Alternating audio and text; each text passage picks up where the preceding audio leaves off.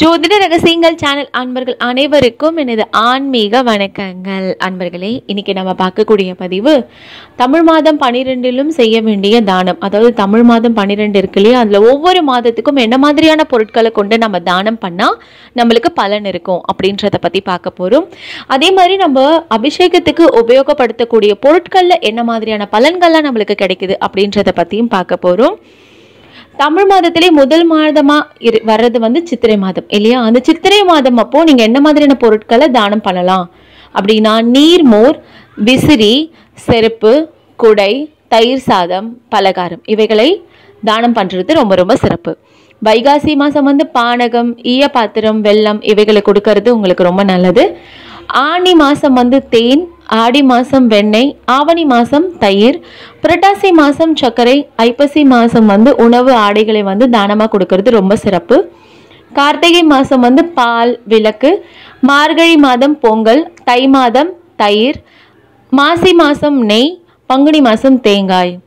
இந்த மாதிரி ஒவ்வொரு மாசத்துக்கும் உண்டான உகந்த இந்த மாதிரியான பொருட்களை நம்ம தானமா கொடுக்கும் போது நம்மளுக்கு நல்ல சிறப்புகள் நடக்கும். அதே மாதிரி அபிஷேகத்துக்கு உபயோகப்படுத்தக்கூடிய பொருட்கள் அதுக்கு உண்டான பலன்கள். சந்தனாதி தைலத்தை கொண்டு நம்ம அபிஷேகம் பண்ணும் போது நல்ல சுகம் தரும். நறுமண திருமஞ்சன பொடியை கொண்டு நம்ம அபிஷேகம் பண்ணா நம்மளுடைய கடன், நோய் இவை எல்லாமே தீந்துருங்க. பஞ்சாமிர்தத்தை கொண்டு அபிஷேகம் பண்ணும் போது உடல் வலிமை தரும்.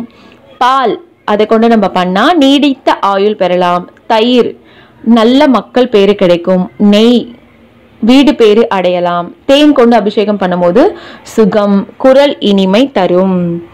கரும்போட சார் அதனால என்ன பலன் அப்படின்னா நல்ல உடல் வளம் பெறலாம். இளநீர் கொண்டு நம்ம அபிஷேகம் பண்ணா போகம் அளிக்கும். எலுமிச்சம்பழம் அதனுடைய பலன் பகைமையை அழிக்கும். விபூதி கொண்டு நம்ம அபிஷேகம் பண்ணும்போது யோகமும் மோட்சமும் நம்மளுக்கு கிடைக்கும். சந்தன குழம்பு பன்னீரால நம்ம அபிஷேகம் பண்ணும்போது திருமகள் வருவாள் அப்படின்றது ஒரு உண்மையான ஒரு விஷயம். அதுக்கு உண்டான பலன். சகஸ்ரதார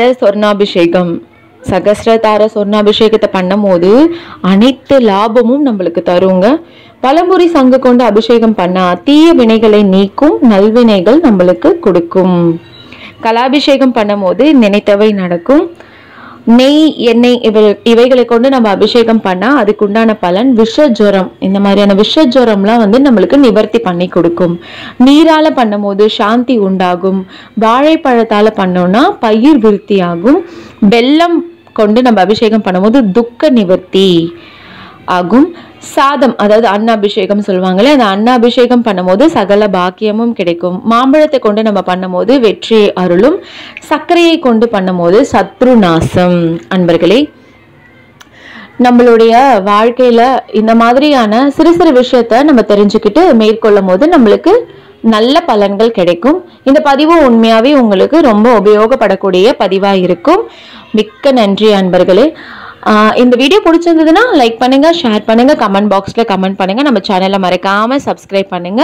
அப்பதான் இந்த மாதிரியான பதிவுகள் தொடர்ந்து வந்துட்டே இருக்கும். நமது அனைவரது அன்பருடைய வீட்லயும் சுபிட்சமும் மங்களமும் உண்டாகணும் அப்படின்னு உங்களுக்கு ஜோதிட ரகசியங்கள் சேனல் மூலமா நாங்க வாழ்த்துக்களை தெரிவிச்சுக்கிறோம். நன்றி, வணக்கம்.